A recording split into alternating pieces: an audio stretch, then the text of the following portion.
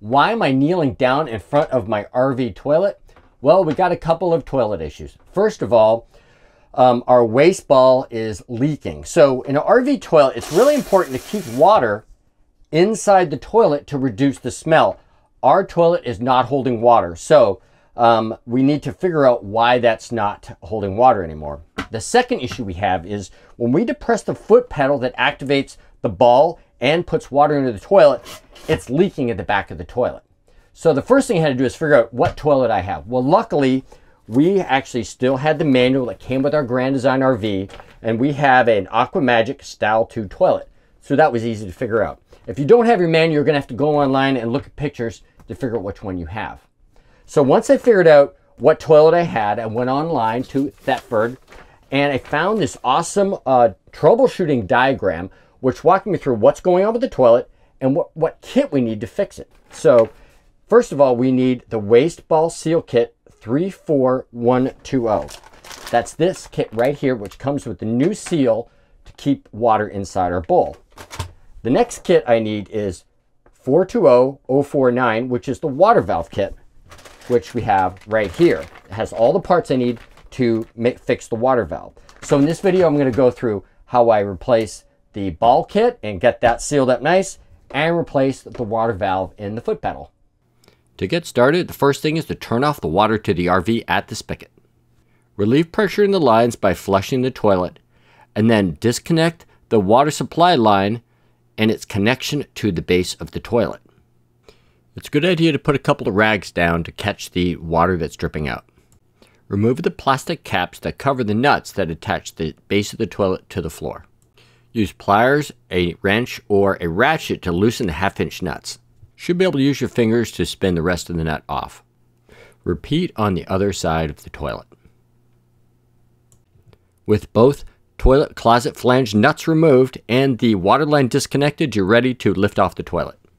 Carefully lift the toilet straight up over the nuts and place the toilet down.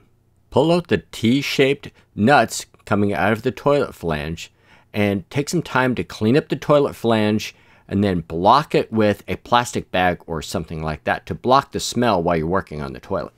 I took the entire toilet outside and put it on a table to make it a lot easier to work on. Remove the upper and lower vacuum breaker hose clamps and remove the clear hose. This makes it easier to get at the bolts to separate the tank and allows for cleaning. Later on, I used a toothbrush to clean out the inside of this hose so it didn't look so nasty. With the vacuum breaker hose out of the way, it's a lot easier to gain access to the 3/8-inch bolts that hold the china bowl to the base. I use a 3/8-inch ratchet with a small handle to back out these bolts. Place the bolts aside, making sure you keep the metal washer and the plastic washer with each bolt. While holding down the base, rotate the china bowl counterclockwise to release the bowl from the 4 locking tabs. Now lift off the bowl from the base and set it down. Before we get started on fixing the leaking water valve, let's review the parts in the 42049 water valve kit. We have the water valve cartridge retainer, the water valve cartridge, the water inlet seal compression spring, the O-ring, and the closet flange seal. Remove the pedal. Holding the base from the front underside of the pedal, pull the pedal up and off with a quick motion. I had to use a screwdriver to apply some leverage to push the pedal off. It might have been easier to pull off with the bowl still attached. Pull up on the tab on the water valve cartridge retainer and rotate the retainer clockwise until it hits the spring. Grasp the retainer and pull the entire water valve assembly out. Pay attention to how this comes off so you will know how it goes back together easier later. Remove the water inlet seal compression spring from the opening where the water valve cartridge came out. You may need to use needle nose pliers or a screwdriver. Apply plumber's lube to the water inlet seal. Put the water inlet seal over a screwdriver shaft, then put the compression spring over the driver. Big side over the driver first so the small end of the spring goes into the valve opening first. Use the driver shaft to direct and align the water inlet seal and spring into the water inlet valve opening. Use your fingers to seat it well. Rub plumber's lube on the O-ring that goes around the water valve cartridge. Put the water valve cartridge through the cartridge retaining ring. Watch for orientation. Insert the new water valve cartridge and retaining ring while making sure the interlocking notches on the locking ring and the base align. Push in while rotating the ring until the tab locks into place. Before fixing the leaking waste ball, let's go over the parts that come in the 34120 waste ball seal kit. It comes with an instruction sheet with pictures, a new waste ball seal, and an extra flange seal. First, lift off the old waste ball seal. Then, lift off the waste ball retaining ring. Locate the Phillips head screw inside the waste ball drive arm and use a Phillips head screwdriver to remove the screw that connects the drive arm to the waste ball. To remove the waste ball, bend the non-drive side of the waste ball in and lift up. Pull the waste ball out. Locate the waste ball seal on the drive arm side and remove. Put some plumbing lube around the drive arm side of the new waste ball, insert the new seal, and add lube around the outside of the seal. Insert the new waste ball by bending the waste ball, putting the drive side end of the waste ball in first, then the non-drive side. Rotate back and forth until the waste ball and seal are fully seated. Insert the new waste ball drive arm and rotate until the notch of the drive arm falls into the notch of the waste ball. Insert the screw and tighten with a Phillips screwdriver. Move the drive arm and waste ball back and forth to make sure it is moving smoothly and easily. Rub some plumbing grease on the O-ring on the outside of the waste ball seal retaining ring and then insert the retaining ring back into the base. Rub a liberal amount of plumbing grease on the bottom of the ball seal. Place the new waste ball seal on the waste ball seal retaining ring with the flat side down. I also added some plumbing grease to the top of the ball itself. Replacing the handle. Rotate the waste ball arm to the top position and move the water valve drive pin to the lower position. Spring goes into spring. This goes into here. This goes into here. So we're going to line it up like that. Spring. Let's see, beginning here. And snap it into place. Reattaching the china bowl to the base. Make sure the bottom of the china bowl opening is clean where it will mate with the waste ball seal. Align the 4 holes in the bowl with the 4 locking tabs on the base. Then rotate clockwise until the 2 bolt holes from the base are aligned with the holes in the china bowl. Insert the 2 bolts that attach the bowl to the base and tighten down with a 3/8 inch ratchet.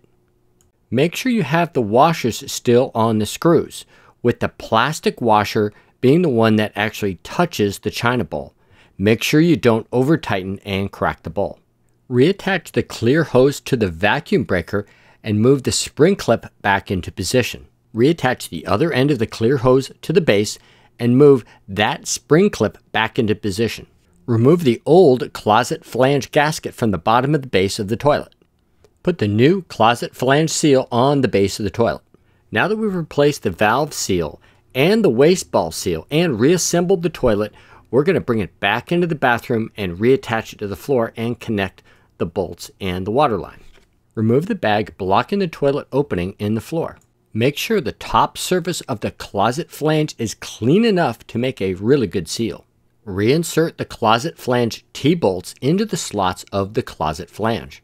Lift the toilet over the toilet flange and carefully seat the base over the flange, making sure the bolts extend through the holes into the toilet base. Finger tighten the 1/2 inch nuts onto the bolts.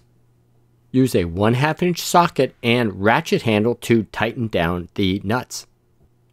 There will be a gap between the toilet and the floor that will close as the nuts are tightened and the closet flange gasket is compressed. Be careful not to over tighten with the ratchet as you snug both sides down. Check to see if the toilet wobbles. If it does, tighten the nuts until the wobble is gone. Replace the plastic nut caps on each side. Reattach the water supply line to the base of the toilet. finger tight. I had to use a wrench to final tighten it because of hand arthritis. These are plastic parts. Do not over tighten. Turn the water back on to see if the connection drips. Test the toilet, make sure the water flows correctly when flushing, and check to see if the bowl holds water. This is a 3-minute time lapse showing that the bowl is now holding water. The toilet works great now, but there are some really important things I learned while doing this repair and maintenance project. First, before removing the toilet, I wish I had taken a hose with a powerful nozzle and cleaned out the inside of the base of the toilet. This way it would have washed the buildup down into our black tank. I had to clean the toilet manually with gloves, which was a really nasty job. Put it this way, the toilet was about 2 pounds lighter after I thoroughly cleaned it for the video. That's about a pound a year of full-time RV living. Also, make sure you have lots of strong cleaners handy, along with something to sterilize everything after you are done. Instead of using our nice toilet bowl brush, I wish I had bought a cheap one that I could have thrown away afterwards. Make sure you have a separate trash bag nearby to toss out all the old parts, smelly rags, and paper towels. Since the water in the RV will be shut off and you won't be able to wash your hands in the sink, make sure you can wash them at the spigot. Have hand soap and paper towels handy. Now, I ordered the 34120 waste ball seal kit, which was made and sold by We Hope on Amazon and cost $16. If I had to do it over again, I would have ordered the 34117 waste ball replacement kit, which includes the seal and a new waste ball. This would have saved me cleaning our nasty waste ball. This kit only costs $10 more at $26 and is also sold by We Hope on Amazon. Our old waste ball did have some scratches in it, and it may cause our waste ball seal to fail sooner. One way to completely avoid replacing the individual parts and cleaning is to replace the entire base. An entire tall base like we have would have only cost $80 versus the $40 to $50 you will pay for replacement parts alone. This kit is the base alone. You reuse the china bowl. Is your RV toilet acting up? Do you have a Thetford Aqua Magic 2 toilet and had to do this repair? Please share your experience in the comment section below. If you have any specific questions about this project, please also leave them in the comment section. We do lots of detailed RV DIY projects like this, along with campground tours, product reviews, and of course, full-time RV living. If you like that kind of stuff, please consider subscribing by clicking this link below. I will also leave a link right over here for more helpful RV how-to videos. And remember, downsizing does make sense.